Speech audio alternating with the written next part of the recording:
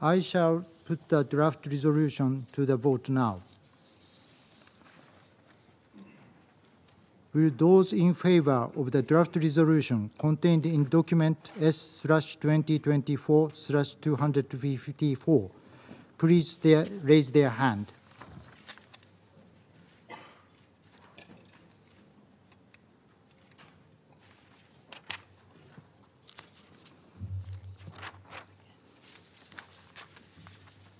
Those against?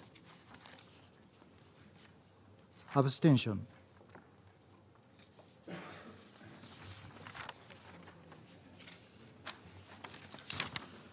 The result of the voting is as follows: 14 votes in favor, 0 vote against, 1 abstention. The draft resolution has been adopted as Resolution 2728, 2024.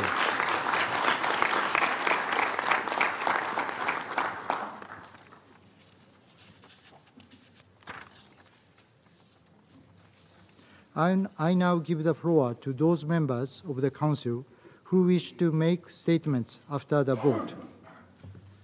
I give the floor to the representative of Algeria.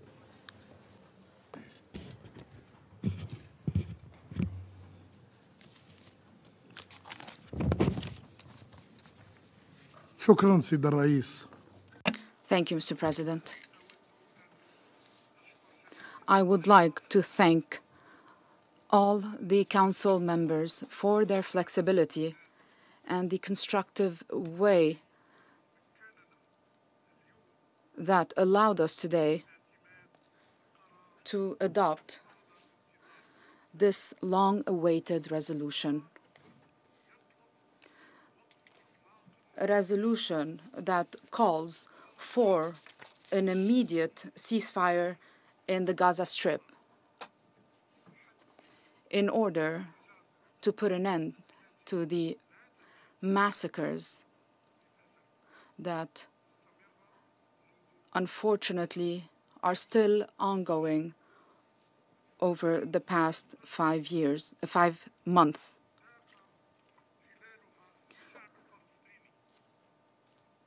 Over the past 5 months, the Palestinian people has suffered greatly.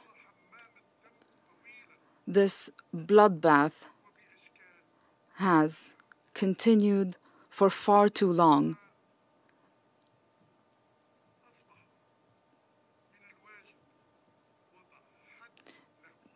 It is our obligation to put an end to this bloodbath before it is too late.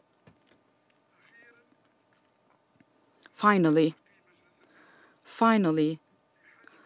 the Security Council is shouldering its responsibility as the primary organ responsible for maintaining international peace and security. It is finally responding to the calls of the international community. These repeated calls, not only from the international community, but also from the Secretary General, Mr. Antonio Guterres. And once again, we renew our support to the Secretary General for his noble position and for his support to this just cause.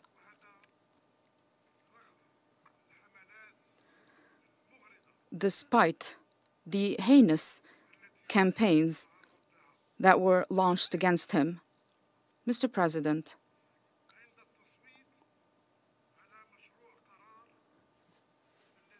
when we voted on the draft resolution tabled by Algeria last month, we promised that we will spare no effort. We will continue to work hard to make sure that the Security Council is abiding by its full responsibility. We also promised that we will come back once again to knock on the doors of the Security Council. And here we are today, alongside all 10 elected member states, to convey a clear message to the Palestinian people. This message is as follows. The international community, in its entirety,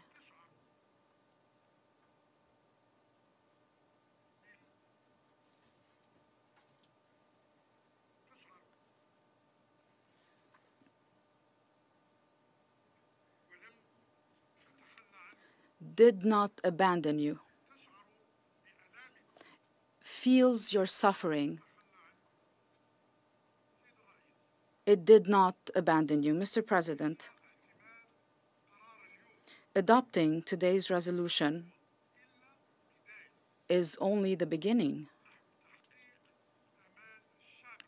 to meet the aspirations of the Palestinian people.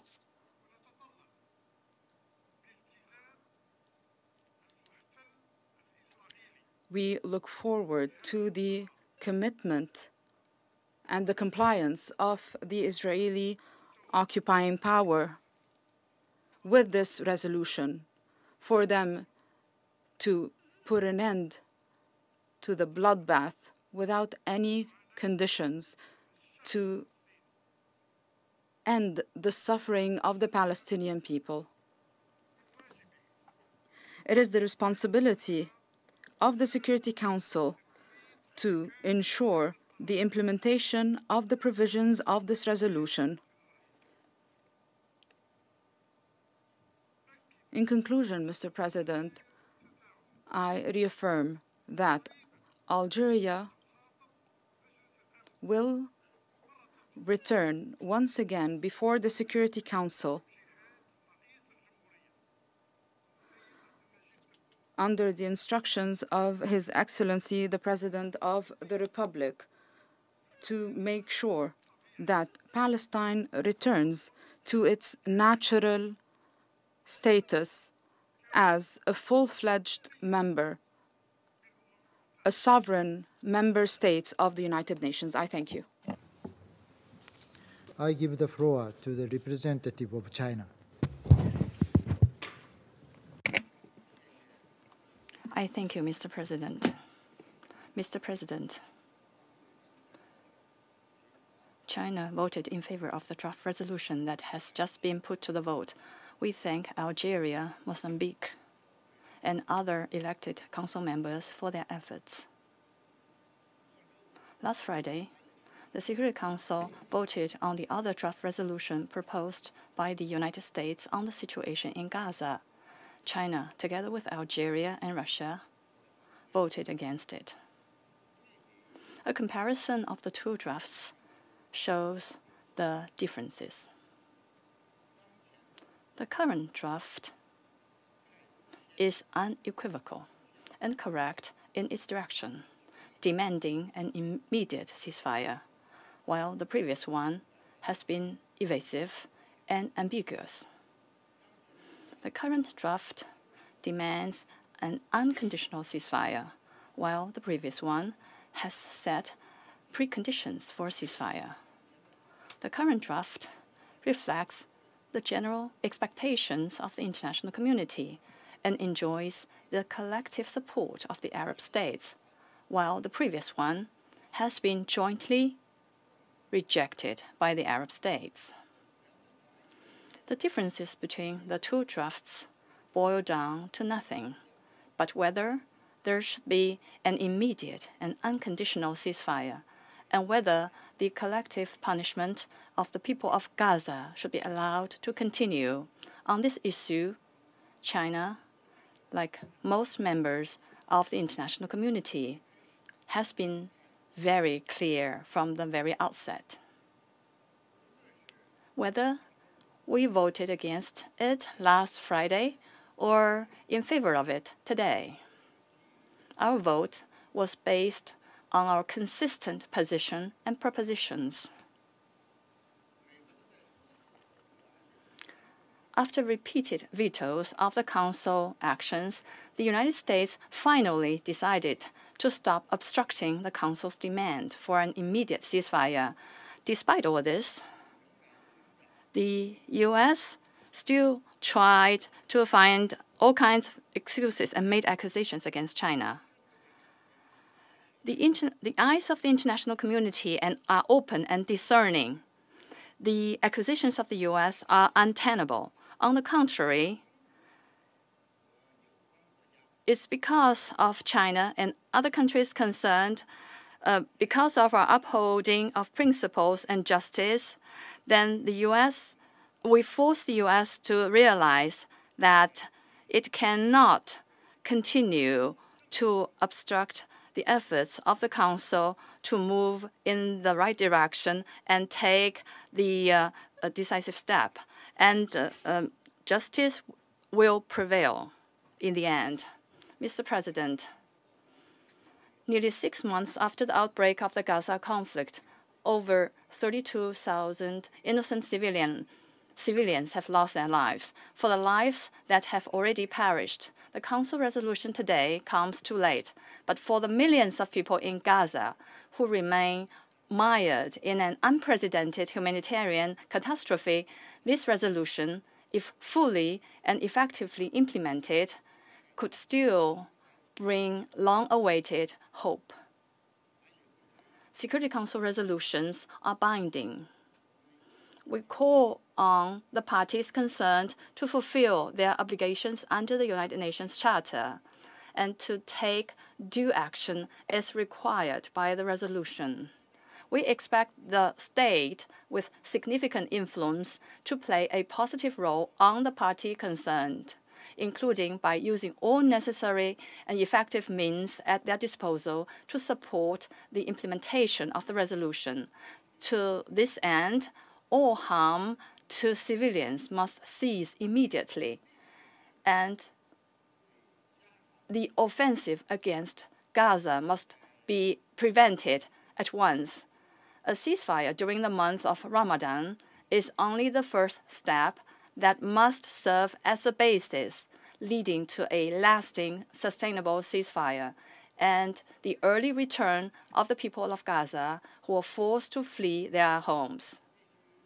At the same time, the blockade of Gaza and the man-made barriers to access of humanitarian supplies must be lifted immediately to ensure that humanitarian supplies enter Gaza in sufficient quantities expeditiously to reach people in need in a safe and timely manner. We appreciate SG Guterres and the humanitarian agencies for their efforts.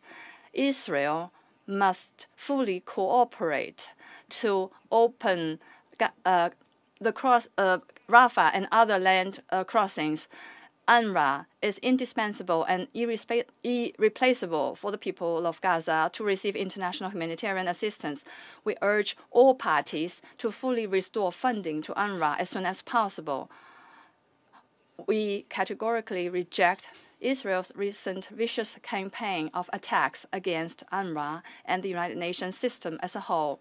We welcome the efforts of Egypt, Qatar, and the United States to promote the release of the hostages and expect the speedy release of all hostages and detainees and their early return home. Mr. President, the Security Council, based on the adopted resolution today, continue to follow closely the situation in Gaza and get ready for further actions when necessary and ensure the timely and full implementation of its resolutions. China will continue to make unremitting efforts together with all parties to bring an early end to the fighting in Gaza, alleviate the humanitarian catastrophe, and implement the two-state solution. I thank you, Mr. President.